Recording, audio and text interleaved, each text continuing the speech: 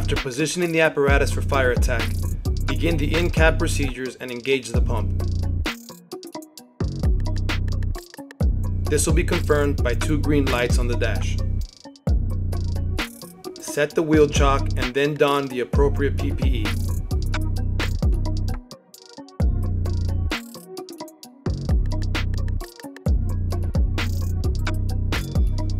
Open the tank to pump valve and the discharge being utilized.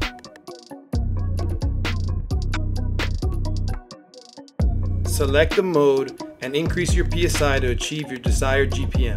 For a jump line, start at 100 PSI. If a water supply has not yet been established, locate your closest hydrant and be sure to flush it. Check it for good flow and remove any debris prior to making your connections.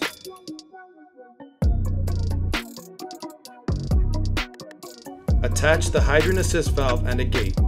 Confirm that the hydrant assist valve is in the off position prior to opening the hydrant.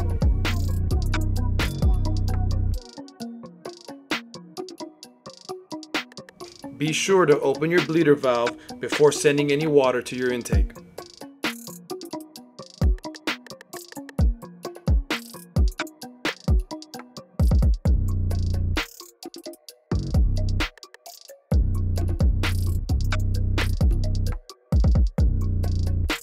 As you're opening your inlet, be sure to keep an eye on your master intake. If possible, mark the static pressure. Be sure to connect the nozzle and crack it open to provide continuous water flow.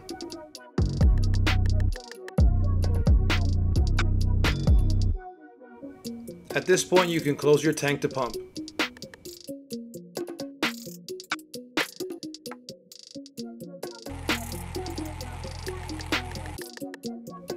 Be sure to be constantly monitoring your master intake and master discharge throughout your evolution.